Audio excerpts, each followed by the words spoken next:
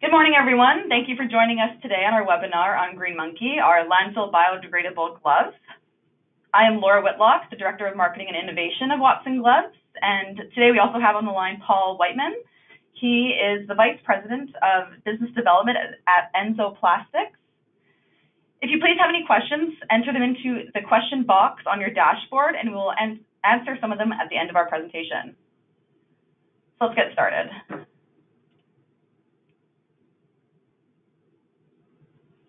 So did you know that a paper towel takes 2 to 4 weeks to degrade? A banana peel takes 3 to 4 weeks to degrade. A plastic bag takes 200 to 1,000 years to degrade, and a nitrile disposable glove takes 200 plus years to degrade. So this is one of the reasons why we developed our Green Monkey landfill biodegradable disposable glove. As you know, Grease Monkey is our #1 selling brand at Watson's, and we wanted to leverage and grow as well as innovate a category where we are really known for. We are excited to launch our Green Monkey glove. This is a 4 mil nitrile, landfill biodegradable, lightly textured finish. AQL is 1.5. It has a rolled cuff. It offers 100 gloves per dispenser and is available in sizes small to double extra large. So I'm just going to pass it over to Paul now, who will talk about the green initiatives. Thank you, Laura. Today, Green Monkey is closing the loop on sustainability through waste to energy by ensuring the highest recovery value of its gloves after consumer use.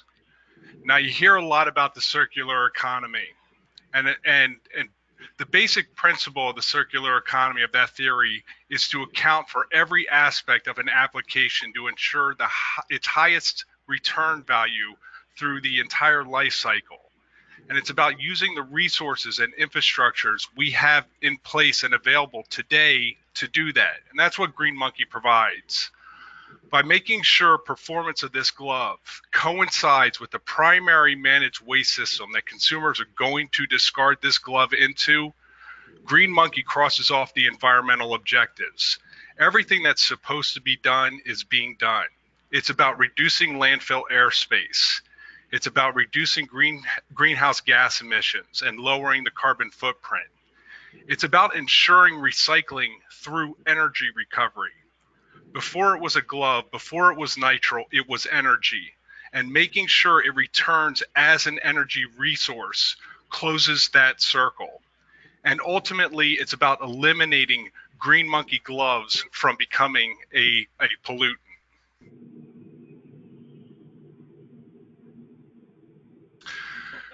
Now, pollution and renewable energy are two major issues the world's facing, and Green Monkey is addressing those issues head on by taking a life cycle analysis approach in its design. Now, this is a sustainability strategy that's based on facts, data, and science. Using the EPA's data, we know that 89% of U.S. municipal solid waste ends up in anaerobically managed waste facilities that are managing methane, and 80% of them are recovering energy. Landfill gas to energy is one of the least expensive, most reliable forms of alternative energy. It's available 24/7, 365, rain or shine, win or no wind. It provides heat for homes, fuel for vehicles, and power to industries. Now, the biodegradation process is simple because there's no need to change consumer behavior. There's no behavior modification that needs to be done. Nothing changes. All the consumer really needs to do is to make sure that they don't litter the glove. The rest is in the design. The additive material attracts specific microbes that are found in our waste environments, and these microbes colonize on the application, and they excrete enzymes that break down the polymer chain in order to get to the carbon backbone of the polymer. That is the microbe's food source. And what's left over are the natural components, which are soil, air or gases, and water. Today's modern landfills, as mentioned before, the vast majority of today's waste enters landfills that are capturing the methane production and converting it to energy and fuel, about 90%. So the capture rate is far better than any other managed system we have. So scale and practice are on our side. We no longer simply bury trash anymore. Today's landfills are active systems. These are highly regulated environments that are strictly managed. Protecting the environment and ensuring energy recovery is established in design. The biogas is collected and processed as liquid gas, gaseous fuel, and direct conversion to electricity. In fact, according to the EPA's 2015 data, landfill gas to energy projects produce enough energy to power nearly 1.2 million homes for a year and heat more than 731,000 homes annually. So what is biogas? Biogas is simply a mixture of different gases produced by the breakdown of organic matter. This does occur in the open environment, but it also occurs in our anaerobic waste systems without oxygen. But biogas is produced through various means, as you see here. The biogas being produced are carbon dioxide and methane, and these are the endpoints of microbial biodegradation, the byproduct of their food source, the carbon backbone that I just mentioned a minute ago. And we, in turn, take those gases and convert them into a renewable energy resource.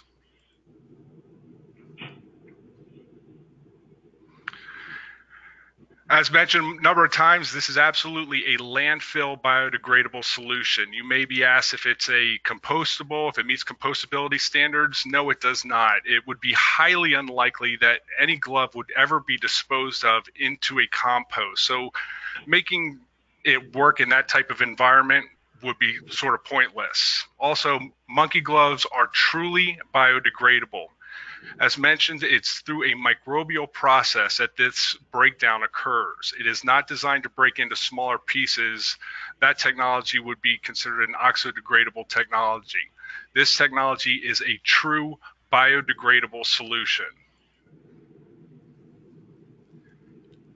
The testing standards that we use, the main testing standards we use to validate the performance of landfill biodegradation is ASTM D5526, and we also use biomethane potential. But ASTM D5526 is an internationally recognized test standard for determining anaerobic biodegradation of plastic materials under accelerated landfill conditions. This is the primary test that biodegradation timeframes should be based on. Now, in landfills, moisture is a critical factor to how fast materials will biodegrade. However, in landfills, moisture will also vary depending on the region of the landfill design. So for this purpose, ASTM D5526 is a very robust test and is performed at 3 different moisture levels, representing a very dry landfill that you'd find in a desert region, a very wet landfill that you'd find in a tropical region, and moderately moist landfills, which would be the average moisture rate across various landfills.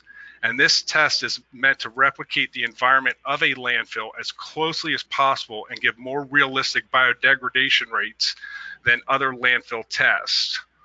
We also use the biomethane potential test, and this is a short-term test that provides the that's used in research and academia worldwide to study the biodegradation of materials in a landfill.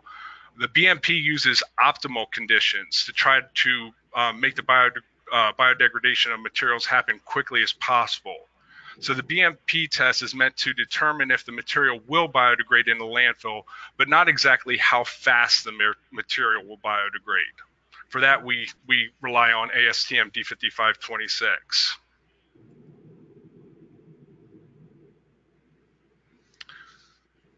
So for the biodegradation times, a qualified landfill biodegradable claim would be ASTM D5526 shows up to 26.5% biodegradation in 390 days.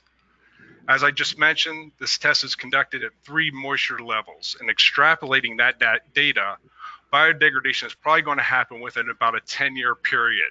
And this time frame is ideal for what we're trying to accomplish.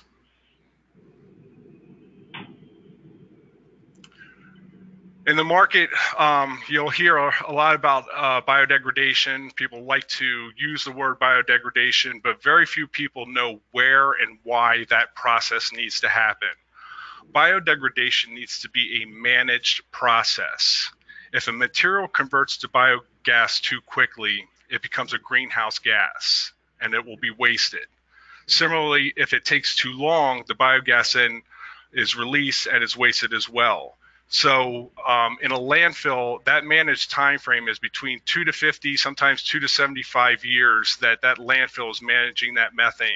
As long as that biodegradation time is happening within that managed waste environment, we're achieving the results that need to be achieved.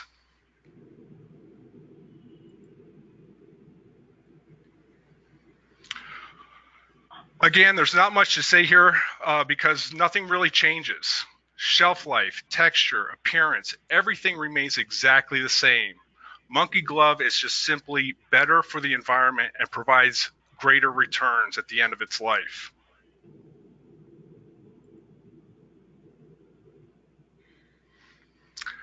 Now, some tips on engaging in the conversation about sustainability. Definitely want to stick to the facts and data. Focus on why the action is being taken, not so much the science behind it, biodegradation. Again, not a whole lot of people understand biodegradation, but there's definitely a reason why Monkey Glove is doing what it is doing. Monkey Gloves work in today's primary managed waste system. This eliminates the glove as a pollutant and ensures clean energy recovery in the process. It didn't say anything about biodegradation or anything about the science. It's just keeping with the facts of what is actually occurring. And this is a platform that you can definitely stand on with confidence and assurance that what is being done is the right thing to do to eliminate this glove as a pollutant and ensure the highest return value as possible.